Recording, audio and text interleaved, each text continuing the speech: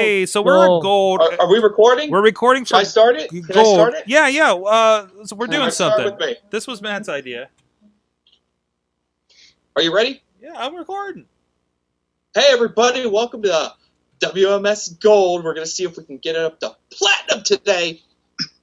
What? You know, folks, a lot of people may wonder what happens when you watch 30 WrestleManias in the span of about 2.5 weeks. Well, ask yourself that question no longer, because we are going to ask Sorgatron. Sorgatron, are you okay? What? Yes, are you okay What? from watching your 30 WrestleManias? And how long did it take for you to get WrestleMania? through 30 WrestleManias? How long did this take, Sorg, for you to watch all these WrestleManias? Well, here's how this started. I was sitting there at the last pay-per-view party, Fastlane, and they did the it's like 34 days to WrestleMania, and it hit me. I was like, "There's like 30 WrestleManias." There is 30 WrestleManias. There's like 30 WrestleManias. Well, now there's 31 WrestleManias. Now there's kind of like 30 WrestleManias now. And I just like, it hit me as like, I'm going to watch all the WrestleManias. I could watch like one a day. And that's like 4 days extra. I'll be fine. One a day vitamin for wrestling. Sorg, I want you to start a special podcast called Sorg Does Math. No. So how long? How long did it take? So for you to no, get like through a month. Seriously, like 30, like really, like 34 days. I started like that Tuesday, and queued up the first one, you know, and of course. Were you close to breaking? Did you hit a point at any point during your journey where you're like, you know what? F this. I'm not watching all these damn WrestleManias.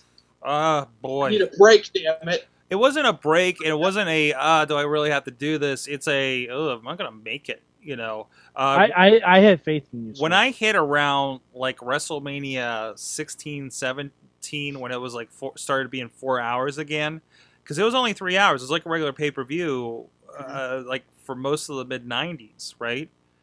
And that's when I'm like, I just started doing the math in my head, and I'm like, I don't know if I can do this. I still don't understand looking from the beginning of that last week to sitting there watching the last 2 hours of WrestleMania 30 after RWA early Sunday morning, and still wanting to wake up in a few hours and watch the Hall of Fame. I still can't believe I did that. And, you know, thankfully I haven't had much work this month. So Sorg, there was that. I have a question. I have a question about, do you have a Pavlovian response to the 2-word phrase "big time"? No, but it came back a little bit, and it was like, oh no, it's the big time year, you know. But no, the biggest thing was watching it from year to year. You really saw the constant evolution of WWE. You know, and especially in the past 10, 15 years where I think the evolution has been slow, you know, like there's a certain style and look at WWE that really hasn't changed in like 10 years. And like, oh, we're on cruise now. But even in that, kind of looking at things like, what are they doing with this title? Okay, they gave these guys a 3-way. Okay, Cena's with these guys. You know, this isn't the top thing. This is the year Undertaker was on top with Shawn Michaels. This is your Undertaker was on top with Batista. You know, the year that Chris Jericho and Triple H really got overshadowed at the top of the card with Rock and Hogan in the middle. You know, and also kind of building in my head like, what was the storyline going in and out of it? Like, oh, this is before this happened, and after that happened. You know. And watch Brock Lesnar win his first WrestleMania and be like, hey, Zach Gallen worked with that guy. You know, stuff like that, like weird little things like that. Or even like watching a lot of these and be like, wow, I've done a show with those guys, you know, especially the Legend Show guys, right?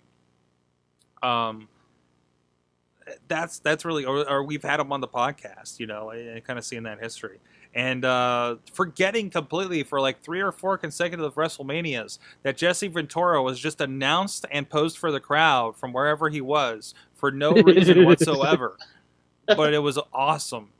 And watching the friendship yet anger between Ventura and Gorilla over the years, or noticing same phrases that were said from year to year. You know, Was there an awesome thing or two that you had completely forgotten about that you were like, oh, I'm sure there were, but I think I forgot about them again already. That memorable way. I mean, the cool thing was watching WrestleMania 29 in its entirety for the first time and not in the stands. Because I hadn't. I bought the DVD, and all I watched was the Hall of Fame ceremony. I just had never gotten to it. And then WWE Network came out like a few months later. I'm like, well, why the fuck am I going to do that now? You know? Because that was the year like Mick Foley and Bruno were inducted. So I'm like, I gotta get this one. Sorg, what was your favorite WrestleMania set? Set? Yeah, like a set, like the entrance area. They got so ridiculous over a few years there. What was the year? I don't know. It's got to be New York. It's got to be 29. I thought that was the most. They did so much with that. The giant Statue of Liberty, you know, and I thought it came off, you know, like as amazing on TV too, you know. And I don't know. Maybe I am skewed because that's the one I went to, but just seeing absolutely ridiculous how big these sets have gotten since like WrestleMania 6 probably. This year's was kind of weak. 26 was massive, so.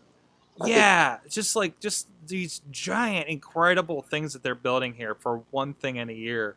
I'm also wondering, I feel like they edited out Ultimo Dragon slipping on the entrance that one year. Probably.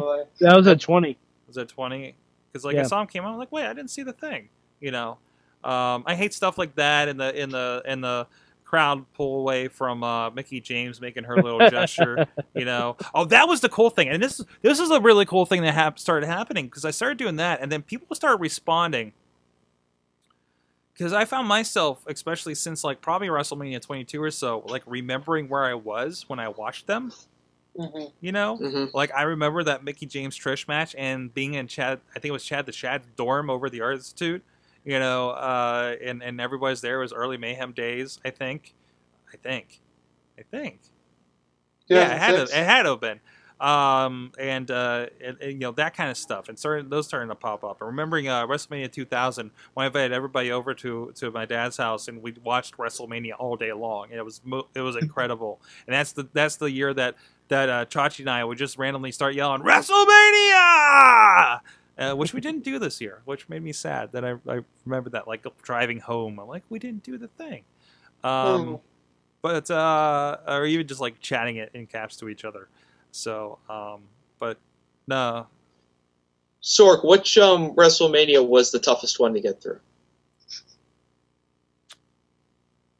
The one with the Iron Man match. Yeah. 12? Yeah, 11 and 12 were the hardest. Yeah, I could see that. 11 and 12 were mostly just no good. Even 13 was tough. I was talking to Joe Dombrowski going into this after the Clearfield show, and he's like, yeah, 13 is hot garbage except for that Bret Hart and Stone Cold match. And I'm like, yeah, mostly. I mean, it wasn't that bad, but it was 13 was like the transition right before they really changed everything. But that's the thing. You're just like, you see where everything's going, and you're like, okay. Then again, that kind of evolution thing.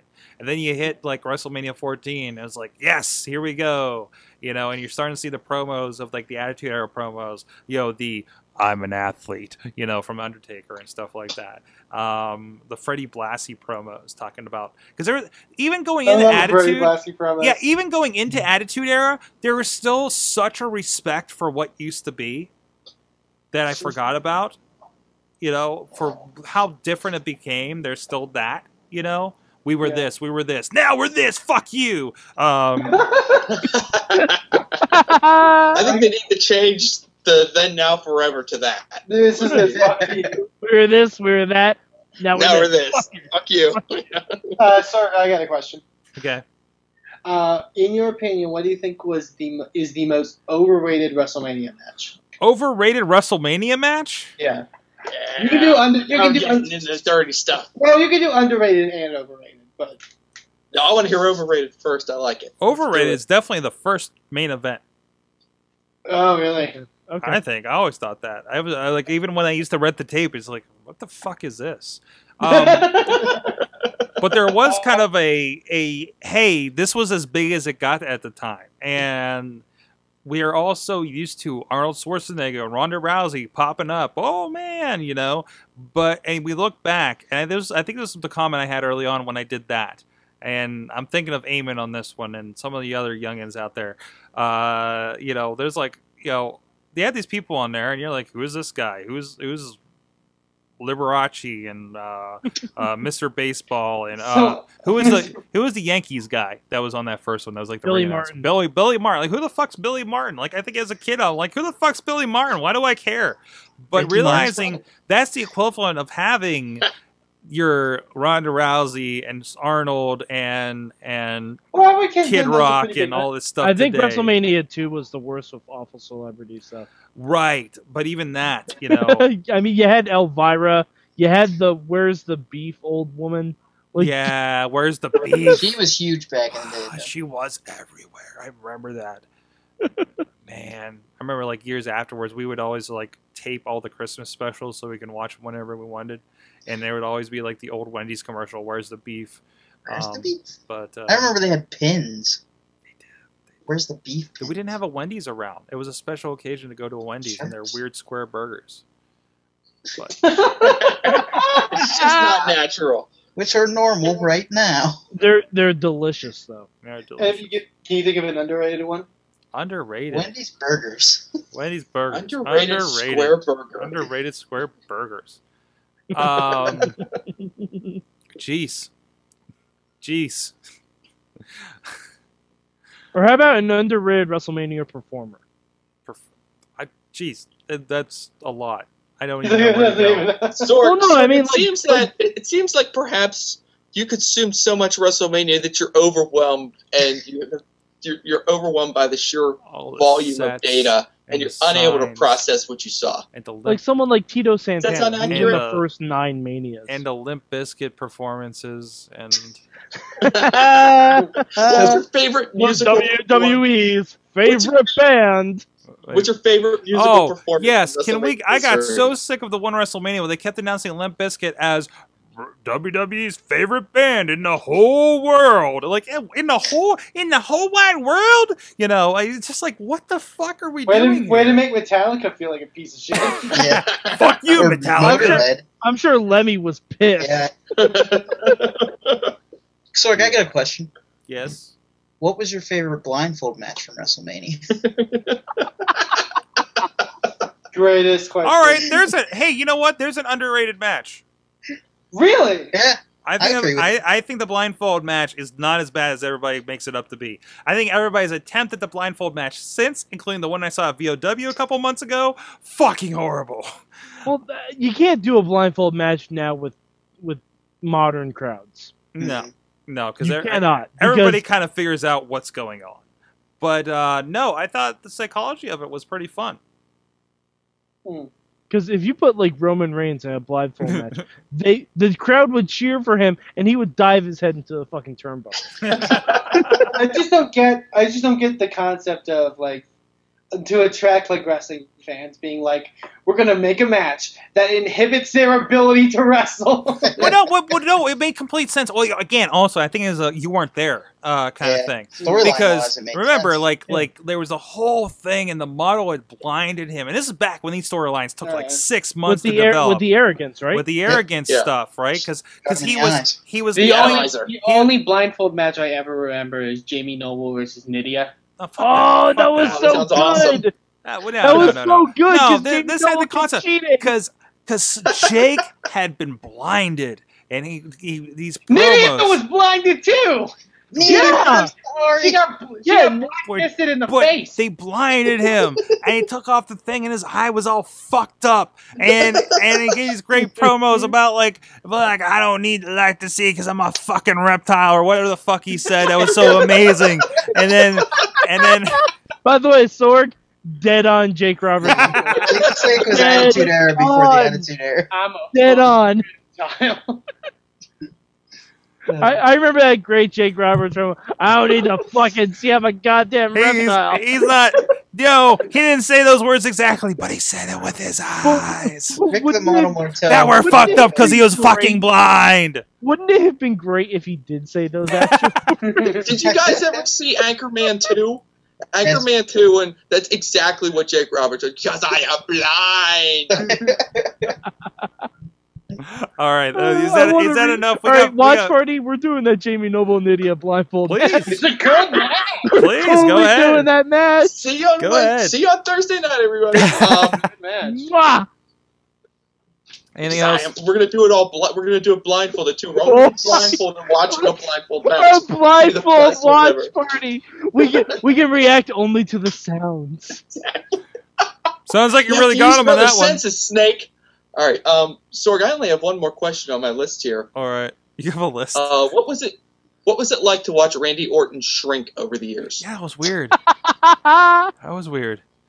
Yeah, seeing that development was interesting too, because it was like, really, this guy? Like he's so crisp now. You know what I mean? Like the guy doesn't make a wasted move. Period. Like a snake. Like a snake. How am I Just effing Fuck you, he's a snake. There's the Randy Orton blindfold match. Did you get the RKO out of nowhere on that one? That'd be amazing.